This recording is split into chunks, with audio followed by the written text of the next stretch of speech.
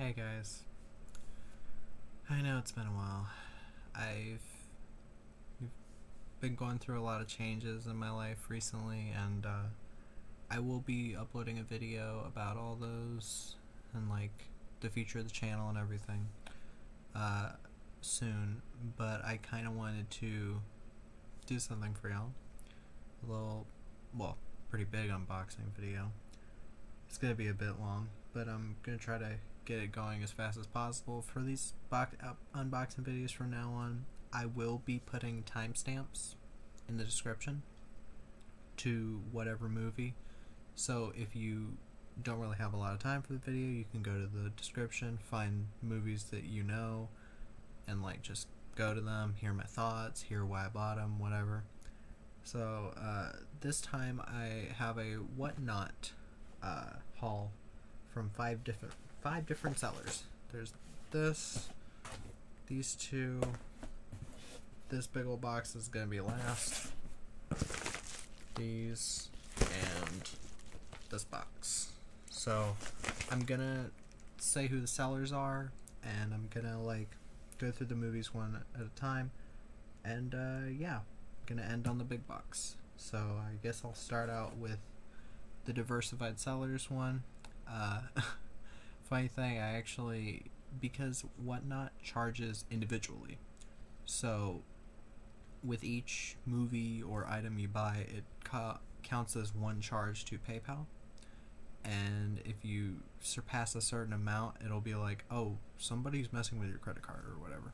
So yeah, I wasn't gonna get a ton more, but yeah, from diversified sellers I got a couple. I got My Friend Dahmer, Lynch, Anne Hesh, Dallas Roberts, Alex Wolff, Vincent Kartheiser. I've been very interested in this film. I've seen it's on Prime. Well, because I like indie films, I wanted to support them, get the movie. I know I didn't buy it from them, but I'm wondering how well Lynch will play Jeffrey Dahmer. And not because I remembered loving this movie, but it was cheap. I didn't want to like spend $10 anywhere else. Gina Carano's in it, so of course I got Deadpool. I just don't remember being really into the humor. I thought the action was kind of meh. For a Marvel movie, it's violent, but not, or for an MC, I guess this is an MCU movie. I'm not too sure about that. I've heard people say different things.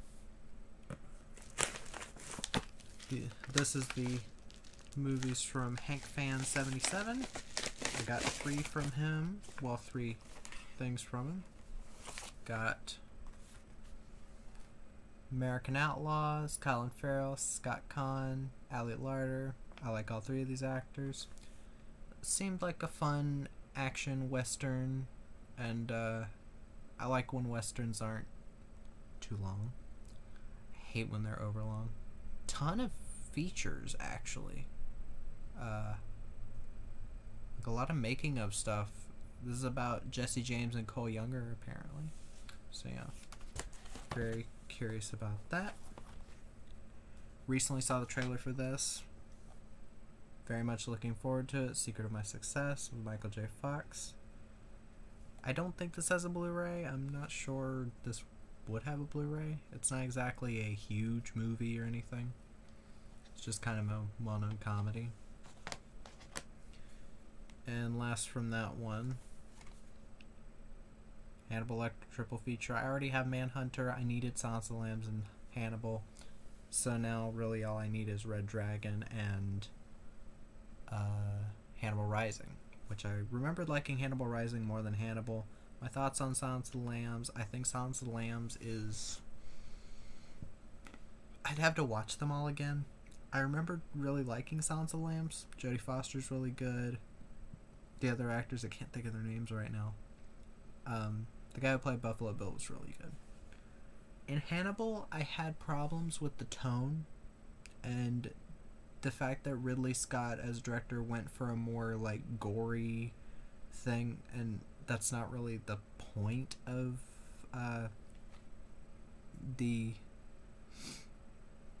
sorry, I'm still sick. The Anthony Hopkins' version of Hannibal Lecter wasn't meant to be like a gory like killer and all that. I don't understand that version of the character at all. But yeah, I am glad to have all three of these at least on DVD. So yeah,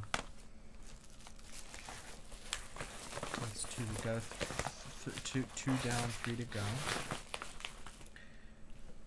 This is the where Aiden Supal. I'll put his account down in the description. But yeah, didn't get a ton from him. Did get 3. Got Project Almanac.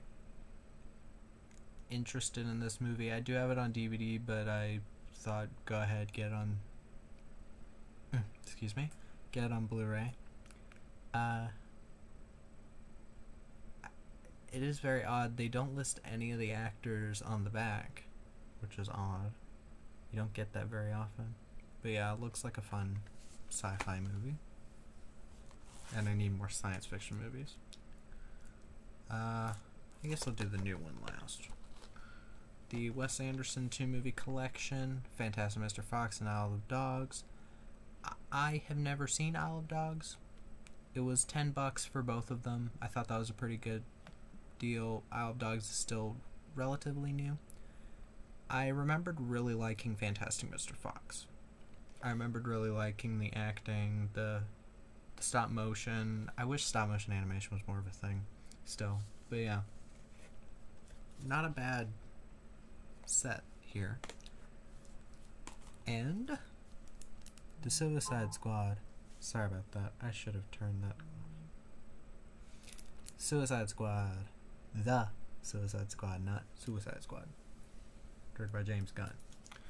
I am really looking forward to watching this. I have to watch the original Suicide Squad. I'm very curious how bad that is, because I've heard people say that about it. But yeah, it's still in package. But yeah.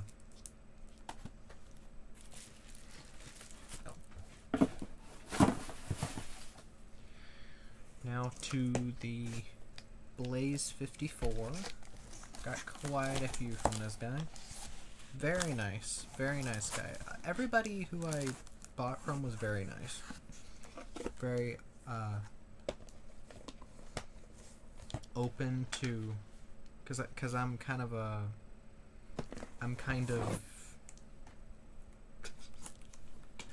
how do I describe this? I'm a bit needy sounding sometimes. I'll be like, oh, can we go ahead and run that one? But yeah, got a few from this guy.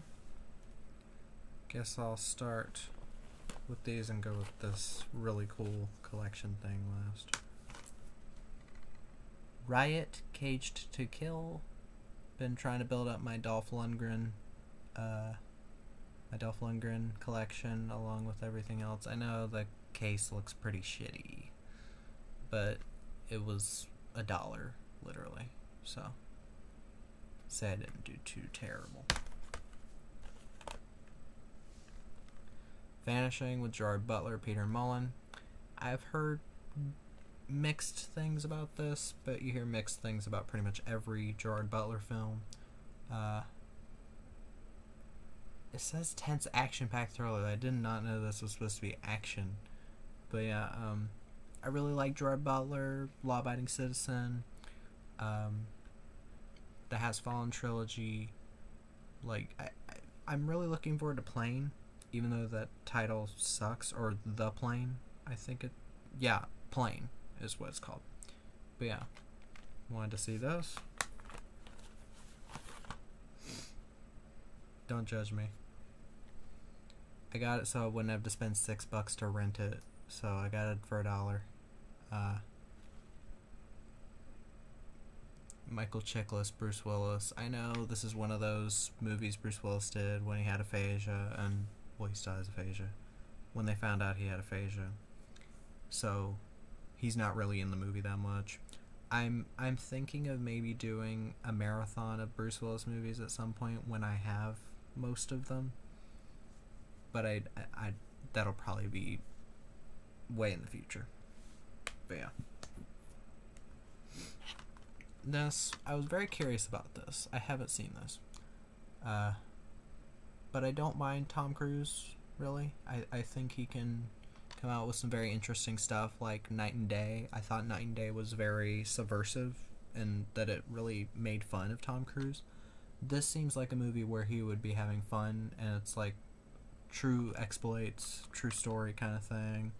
I'm a sucker for that. This is something that my dad I think I thought that I was getting the Absolutely Fabulous movie, but it's the Absolutely Fabulous 20th Anniversary Specials and the TV show. The entire series. With Jennifer Saunders and Joanna Lumley. I've heard great things about both of these. I've heard that they're very fucking funny, and it looks up my alley. But yeah, maybe I'll find the movie sometime. I just remember my dad loved this, loved the show and the movie when he was a flight attendant going to Britain or to London all the time. And this is the thing I'm the proudest of getting. I think I got this for like $10. It is the Clint Eastwood Dirty Harry Ultimate Collector's Edition. So you've got, I finally got all 5 right there. There's quite a few collector's items. There's a collector's discs right there. Personal message from Clint Eastwood. Pictures. I think this is a, I'm not going to open this right now. I'll open it later, but I'm pretty sure this is like for a FBI badge. That's pretty cool. And then you've got the movies themselves and this extra disc, I think that's what that is. No, it's a booklet. But yeah. I think I got this for about $10. It says 15 here. I'm pretty sure he moved it down to 10, but this usually costs like $50, so I'm happy that I got it. But yeah, now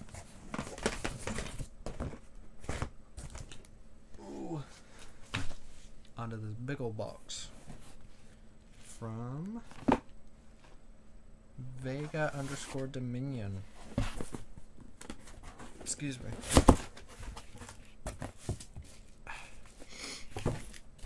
Got quite a few from this dude. Again, very nice. Very helpful when I wanted to bring up certain movies. But yeah, I've got these in alphabetical order because there was... most of these are really just like me trying to get more films from a certain actor or trying to build up a collection of a certain actor's work and all that. But yeah. Backtrace, Ryan Guzman, Sylvester Stallone, Matthew Modine.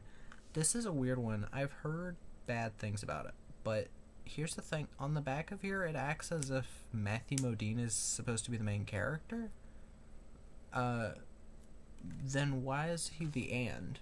And is usually for an actor that's in the movie for like 5 minutes. So I don't... It says that the entire story revolves around his character. I'm just very confused by that. But yeah. Heist. Bank heist gone wrong. Interesting to me. Yeah. Black Butterfly, Antonio Banderas, Jonathan Rhys-Meyers. I like both of these actors. Piper Perabo is also in it. Really like her. She's a hottie. She's still very hot. But yeah, bloody action crime thriller. Sounds interesting. Of course it's based off based on a French film. Interesting. Yeah, y'all are gonna make fun of me for this. It was cheap. I've heard this is good. I've heard it. That it's good. True story. And these actors like Mike Vogel, Erica Christensen, Faye Dunaway, Robert Forster, that's a pretty good cast. I'm very curious. I know it's Pureflix. Pureflix gets a bad rap a lot, but that cast, how can I say no? I've been trying to see more Christian movies and see if any of them are any good. This is another one I'm very like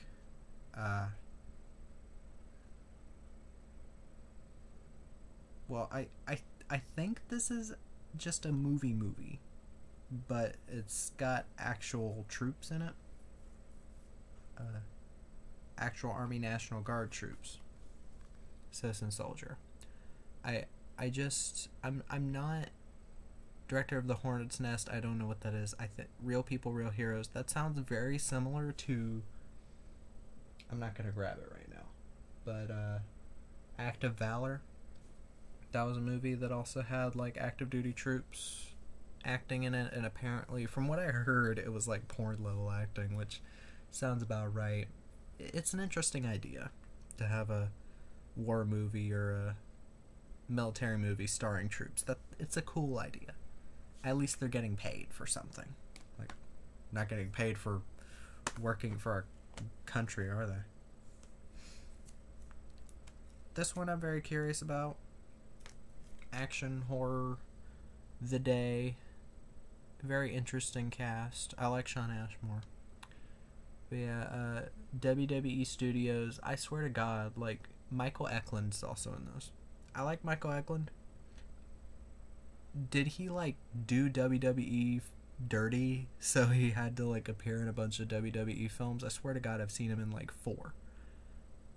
Like, it's such a random thing, I know. But yeah, just curious about that.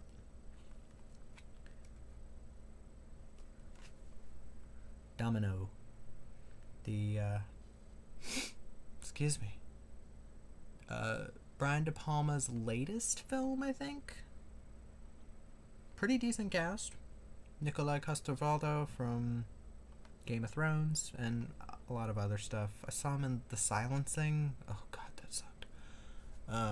If you liked The Silencing, you're allowed to. I know a lot of people liked it, but me and my mom, we did not like it.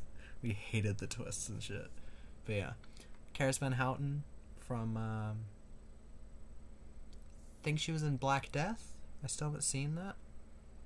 Maybe she was in some TV show, I can't think. Maybe she was also in Game of Thrones. Guy Pearce, love Guy Pearce. I remembered this being good. It's better than Femme Fatale. It's better than Femme Fatale from Brian De Palma. But a lot of things are better than Femme Fatale. I need to watch that again and just give it a more straight review, because I always thought that it was like, it's fine. But yeah, I can't remember much good about it right now. But yeah, Domino, it's very pressing issues. It's a Copenhagen police officer and a cop, a fellow cop against ISIS members. So, a very pressing film when it came out, 2019. Got really bad reviews. I don't think it's terrible. Brian De Palma's directing definitely helps. He definitely knows how to make a movie very tense, and there are many tense parts of this. It's also very bloody, which I wasn't expecting, and there were some moments that were actually really like tense and just really gripped me. There was a scene with the woman in the hijab shooting up the red carpet event that was like, I won't give too much away. Just that was like very like, I don't think it used the current day event thing in a bad way. I think it did it in a good way. But yeah, it's worth it for the actors alone, and that it's Brian De Palma. It's better than Passion with and that hurts me to say, with Noomi Rapace and Rachel McAdams. Yeah, it's better than that. That was pretty bad. But yeah, wanted to own it. Sorry for all the sniffling. I'm still sick. Fire with Fire. I remember seeing a couple things from this. Sorry. And I remember thinking, oh, that looks decent. But yeah, it's one of the earlier Bruce Willis second star things. Mostly got for Josh Duhamel and Rosario Dawson. I like both of them. Pretty decent cast looking at the back. But yeah, I could see myself watching this.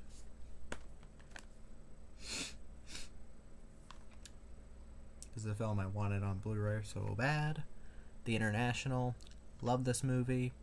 I still wouldn't give it a 10 out of 10.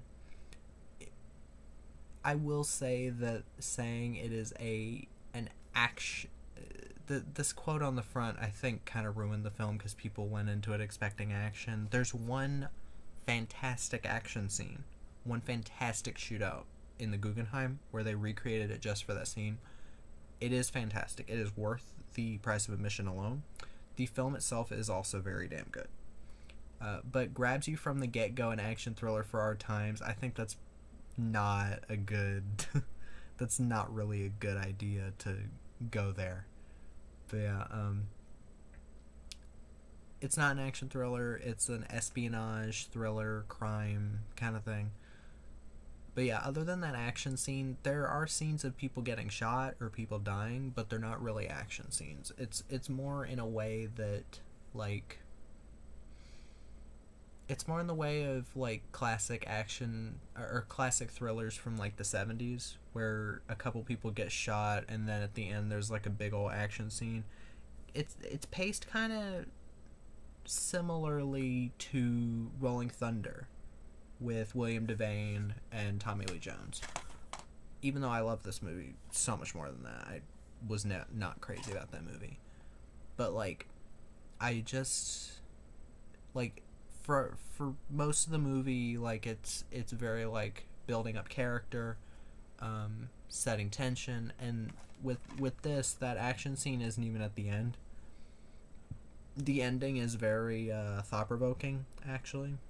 This film kind of got written off as a dumb action movie, even though it's not an action movie.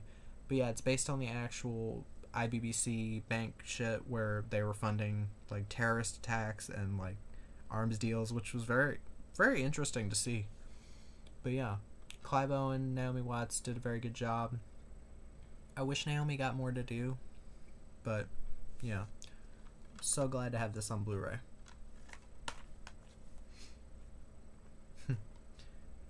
Can't wait to give this one a try. Lockout. Guy Pearce, Maggie Grace. I've heard so many people shit on everything Europa Corp, like Transporter, Taken, all those Europa Corp movies. If you ask me, Europa Corp is just doing what they do best, making fun action movies like Taken. Even though Taken isn't my favorite, I'd consider Transporter so much better. But, like, Transporter's fun action movie, people like it for being a fun action movie. I don't really understand the hate. But yeah, I've heard there's some really bad CGI in this. I haven't seen it, so I don't know. But yeah, can't wait to give it a look. It's also shorter than I expected it to be.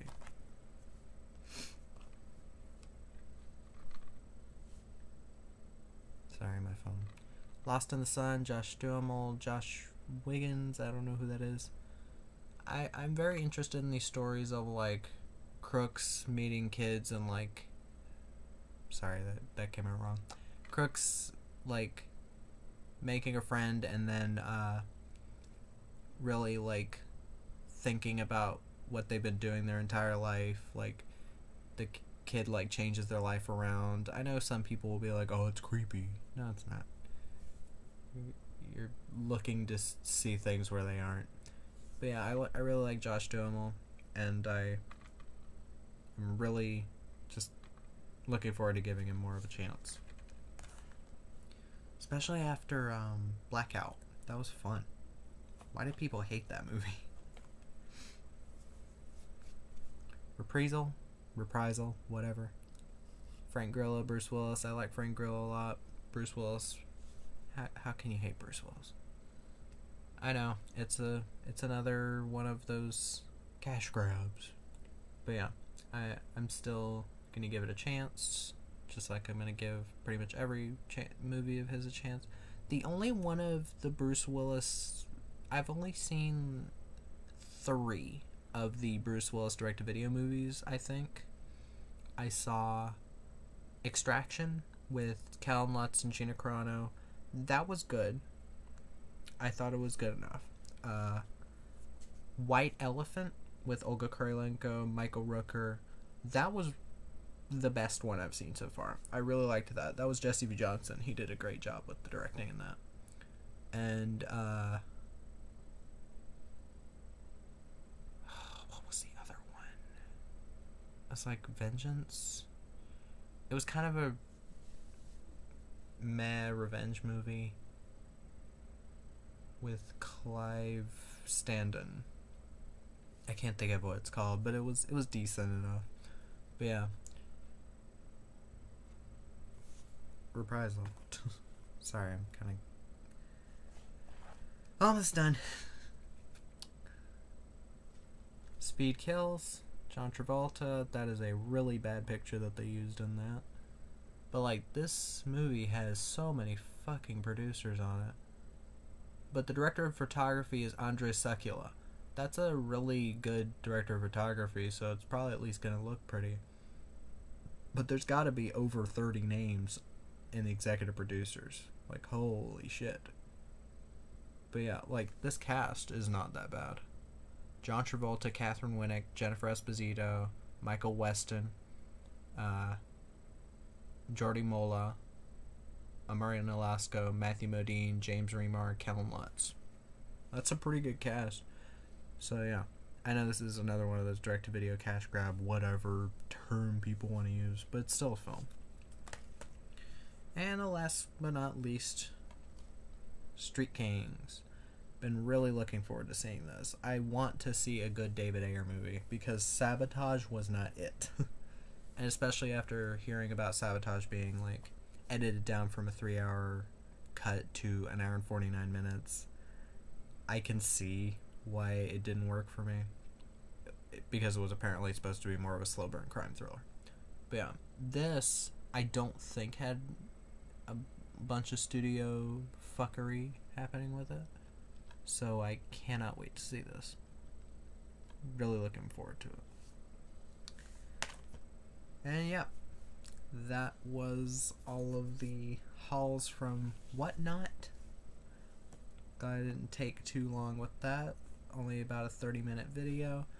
I'm gonna write down the timestamps and then put those in the description. So, hope y'all have a great day. If you have any questions for me about my condition, as if I'm like, you know, I'm not sick. I'm not like in the hospital or anything. I've just been very dizzy. I'll make a video on that. Maybe it'll be a short, maybe it'll be a longer phone video, but it's a lot easier for me to make a phone video. But yeah, I will, if you have questions for me, comment below. Thank you for supporting me all this time. And yeah, hope y'all have a great day.